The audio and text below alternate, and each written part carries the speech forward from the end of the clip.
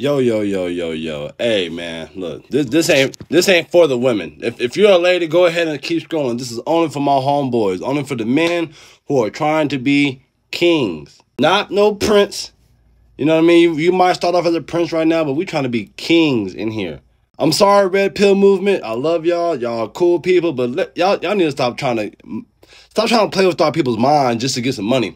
All right, guys, this is what basically the Red Pill Movement is in a nutshell. So one, do you have a job? You know what I mean? Are you working? You have to work in this world. This is what this world consists of, is working. You have to have some type of income, okay? Learn how to save your money. You don't have to spend your money on all this Louis Vuitton stuff. Like, you can get it later, you know what I mean? A lot of people aren't even wealthy until they're 35 or 40, maybe even 50. Some niggas ain't even wealthy till their 60s. So be happy in the body that you're in, and like, be cool with what you're wearing. It's okay. Save your money and work hard. Save your money, because eventually you're going to have a substantial amount of money that you have. Now look, do you got a lot of bills? Do you have unnecessary bills like a Netflix account, or like multiple phone bills, or any kind of subscriptions like Apple Music? Get rid of those things if you're not really consistent on it, or if you're not trying to get those bills, so that way you can save you those minimum amounts. Minimum dollars eventually add up, so you can cut those out the way. Now look, if you want to try to get you a baddie, you want to know how to get you a baddie, go talk to a couple of them. You know what I mean? They're going to tell you what is required for you to even get to them. Because 95% of the times, they just want you for your money. They're not really getting you for your personality.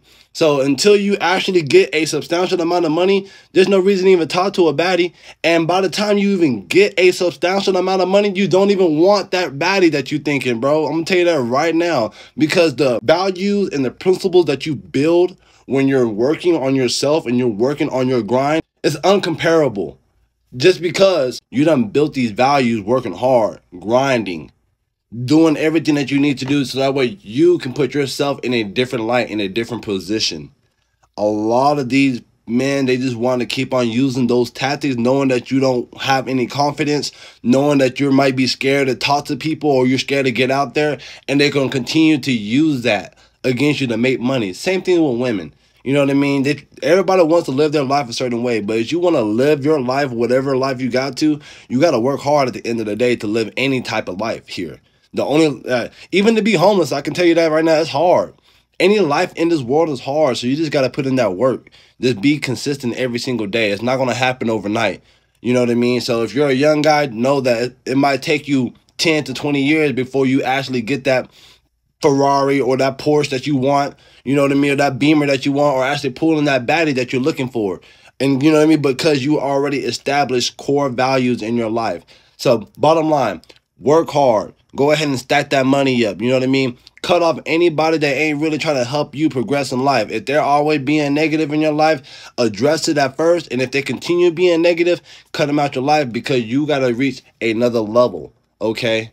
So stack that money up, save it.